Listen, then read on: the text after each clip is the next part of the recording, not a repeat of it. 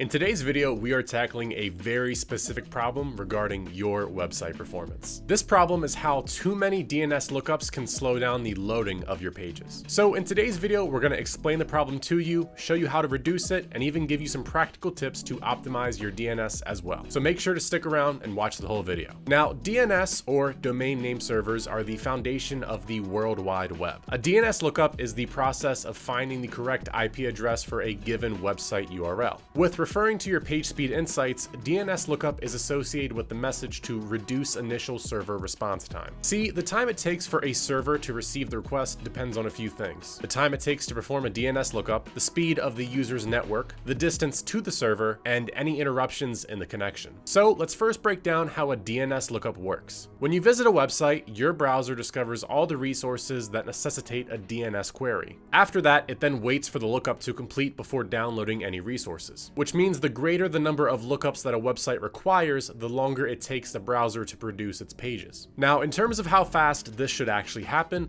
a good DNS lookup response time is roughly 40 milliseconds. But it's worth noting that every website is unique, so this isn't a one-size-fits-all timetable. Now, since page speed insights won't show us what's causing the problem, we need to use other tools to identify the problems themselves. Now, in this article we have written on the subject, we detail the process with using 3 tools: Pingdom, GTmetrix, and Web Page Test. For the sake of this video, we will give an example using Web Page Test, as it provides the most straightforward way to read the data. The first step here is to insert your URL and run a test. Once the test is completed, go to View and select Details. And what you should notice is they give you a short overview of your request information where you may arrange it by the fastest response time by clicking the DNS lookup column. Doing this will make it much easier to see what the culprit is behind your slow DNS lookup. Now that you know how to figure that out, let's transition to some solutions that you can implement to reduce DNS lookups. Number 1 is to use a fast DNS provider or a CDN. DNS providing is just like hosting. While several providers are available, not all of them work the exact same.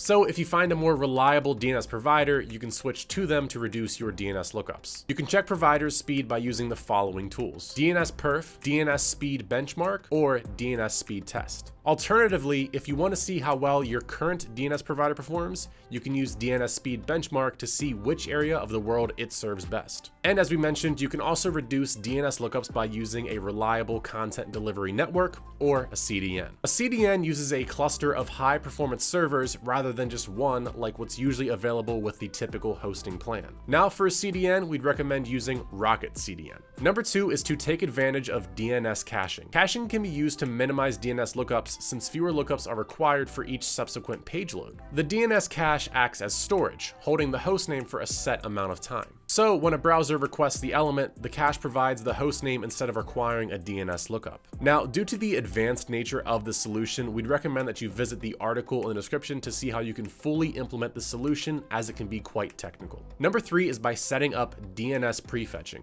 You can reduce latency by setting DNS lookups to perform in the background with DNS prefetching. Prefetching enables browsers to perform DNS lookups in the background, and then the browser will request prefetch elements as a user reads one web page. You can set this for assets such as Google Analytics, Font Awesome, Google Fonts, and others. So to enable DNS prefetching on your WordPress site, go ahead and add the following code to the header of your page files. What's important here is don't forget to replace asset1.com and asset2.com with the appropriate URLs, and you can repeat the last line as needed. And it's important to note, for a way easier solution, our plugin WP Rocket has this feature as well. Tip number 4 is to enable Keep Alive. This means keeping the connection between a server and browser consistently active to load more asset files at one time. Without it, resource files are all loaded as separate requests, even though there are multiple resources included in a single domain. For example, you may have one asset from website1.com and then 3 resources from website2.com, which will be collectively 4 DNS requests. But with Keep Alive enabled, those same resources will be loaded as only 2 total requests. Now, all major browsers support Keep Alive, and it's enabled by default in most cases. Number 5 is to reduce the number of host names. What you'll need to do is run your website through a speed test like Google PageSpeed Insights. The result then will show a list list of host names and assets that trigger a DNS request. For instance, external requests for graphics like each social icon button require a DNS lookup. Therefore, while auditing, look out to see if these resources are essential to your website. Number 6 is locally host third-party resources. If your host name's audit reveals that you still have several external resources, try hosting the resources locally instead. Local hosting also allows for additional control over caching and the delivery of these resources and the elimination of the DNS search phase. However, if you receive requests for constantly updated scripts such as font libraries, hosting them locally may not be ideal. So 3 of the main culprits for this are as follows: third-party fonts, Google Analytics, and videos. To fix third-party fonts, we have a whole article on how to locally host fonts, which I'll leave linked below. And to dramatically help video loading time, try using a caching plugin. By using WP Rocket, it can grab the YouTube thumbnail as the preview image, and it will allow you to lazy load images and videos. Number 7 is to defer the loading of JavaScript. So with deferring JavaScript, it will not necessarily speed up DNS lookups, but it will optimize your above the fold content.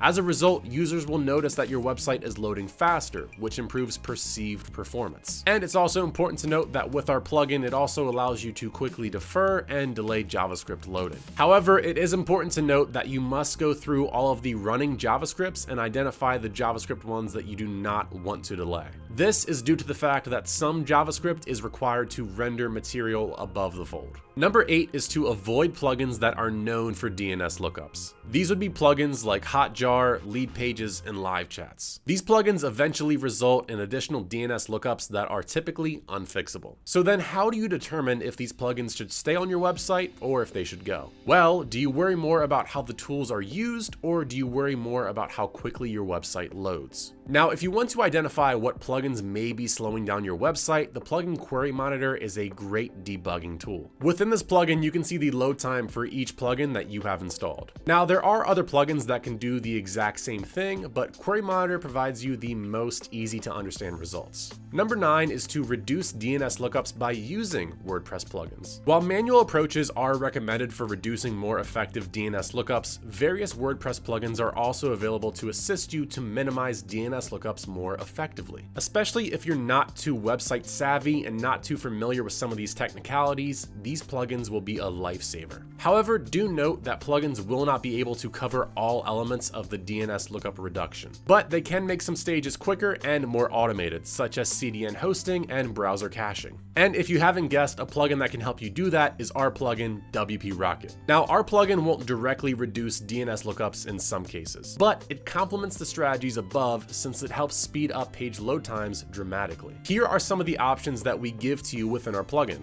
Remove unused CSS, enable browser caching, use DNS prefetching, defer JavaScript and delay JavaScript execution, and automatically enable more speed optimizations such as optimize Google Fonts. So there you have it. Reducing your DNS lookups is important in optimizing your site's performance. So if this video has helped you, go ahead and make sure to like and subscribe and turn on notifications. And while you're here, how much do you know about the core web vitals? If you don't know much about them, go ahead and watch the video that we made here. Goodbye and have a good day.